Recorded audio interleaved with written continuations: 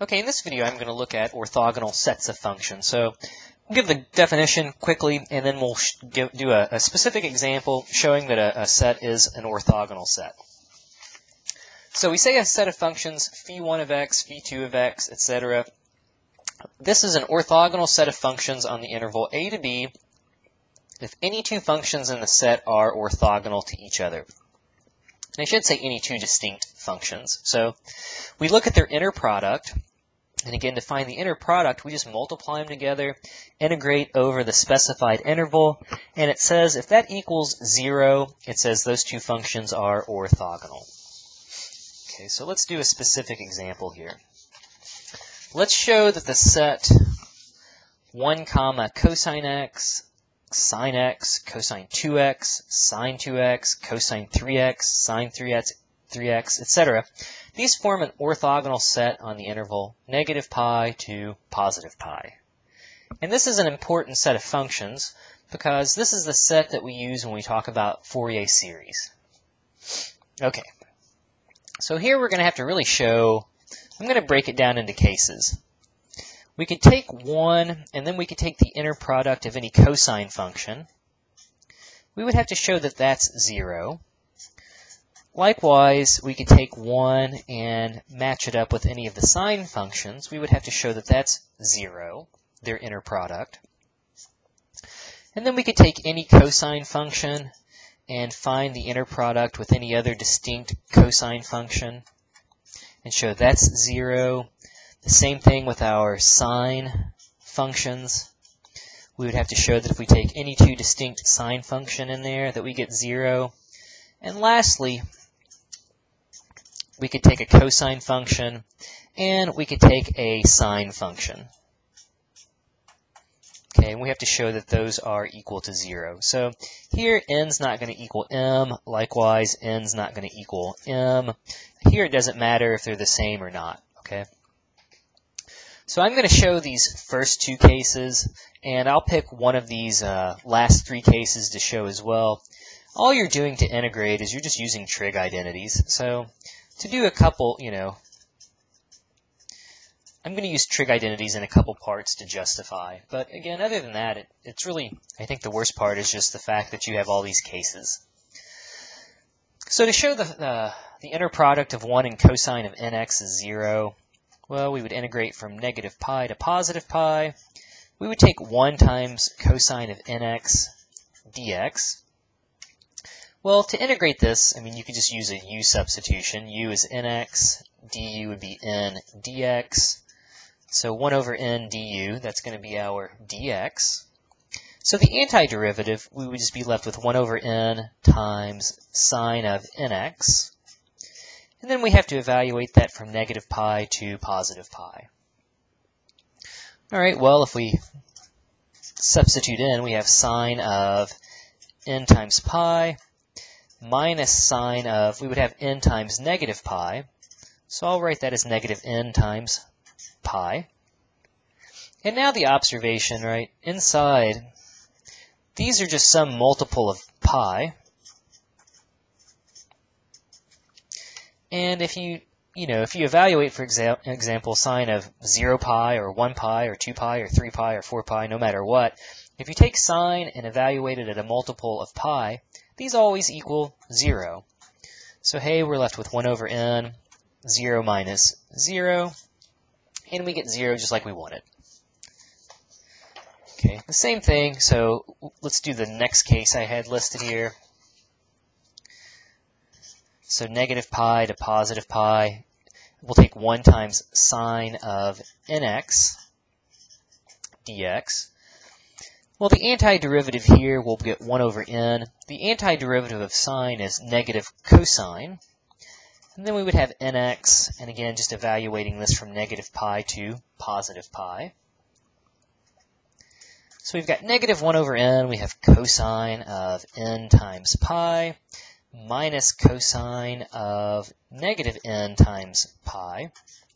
And now I'm going to make use of the fact that cosine is an even function. So since cosine's even, recall one of the identities says that cosine of negative theta, that's simply going to be the same thing as cosine of theta.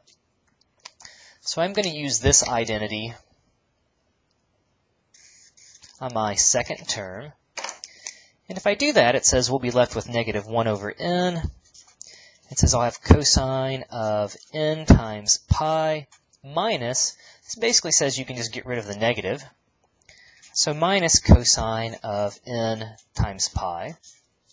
Well, we've got cosine of n pi minus cosine of n pi.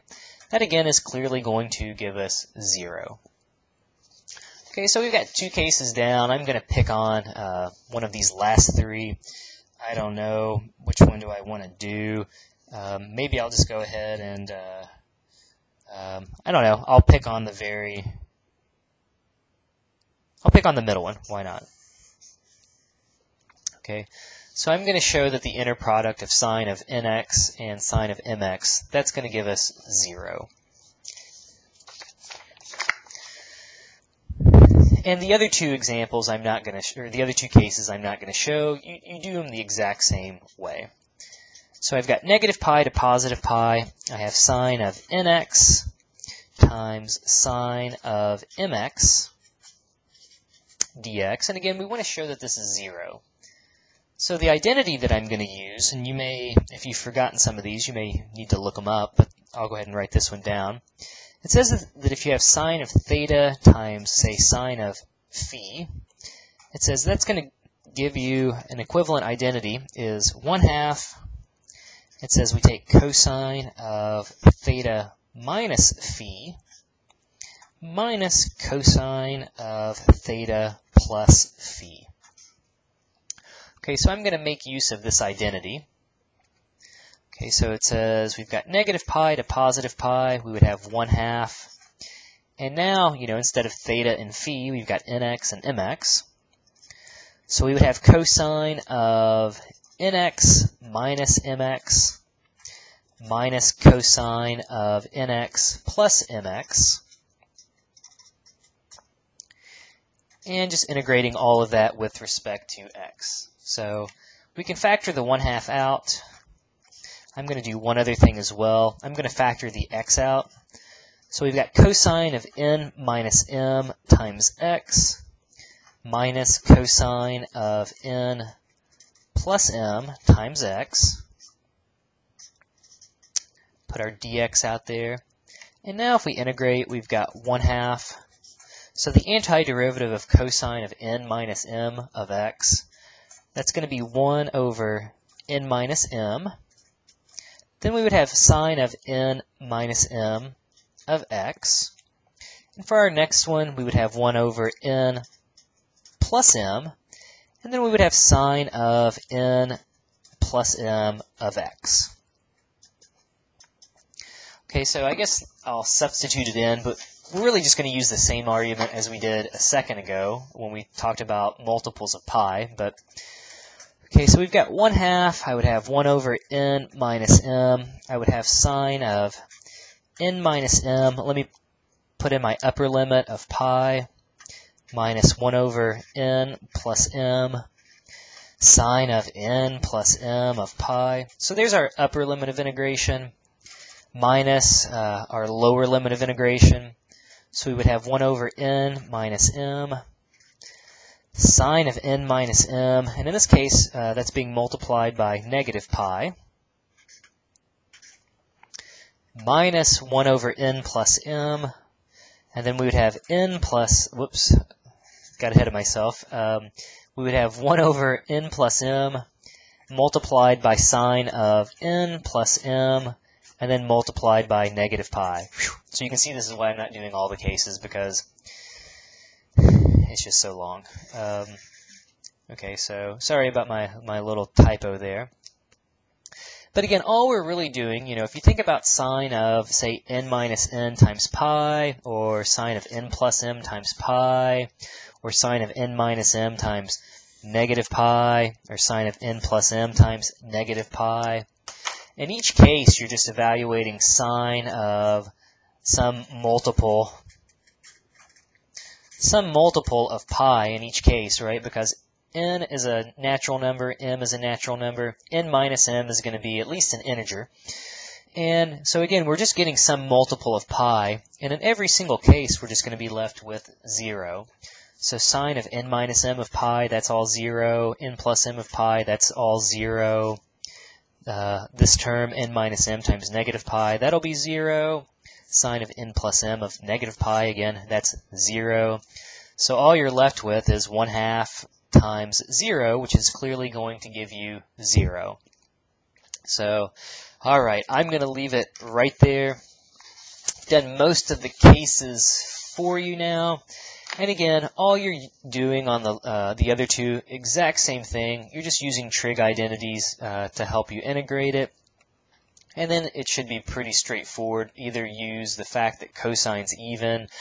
You should be able to give some pretty straightforward argument about why everything is in fact 0. So again, this is a very important orthogonal set of functions because we'll see this when we start talking about Fourier series.